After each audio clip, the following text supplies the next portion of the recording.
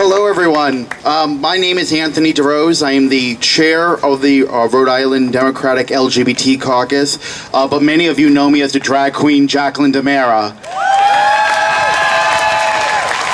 And I'm here to represent Congressman Cicilline. He couldn't be here, but he did have some remarks that he wanted me to deliver on his behalf. Dear friends, I wish very much that I could be with you in person this evening, but I am in Washington, D.C. as Congress is in session this week. Like all Rhode Islanders, I am heartbroken by the horrific display of violence in Orlando last Sunday. My thoughts and prayers are with the victims, their families and loved ones, and the people of Orlando as they recover from this unspeakable atrocity. It is outrageous that LGBT Americans continue to be the targets of such horrific hatred and violence in the year 2016. You cannot look at the news today and conclude that we have full LGBT equality in this country, because we don't.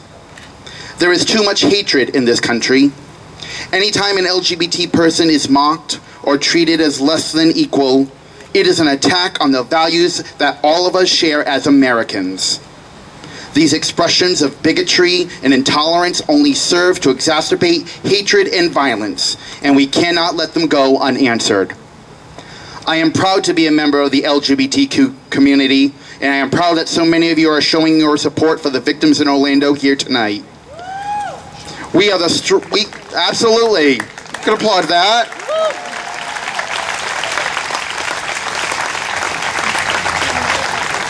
We are strongest when we stand united toward a common purpose of equality for all Americans.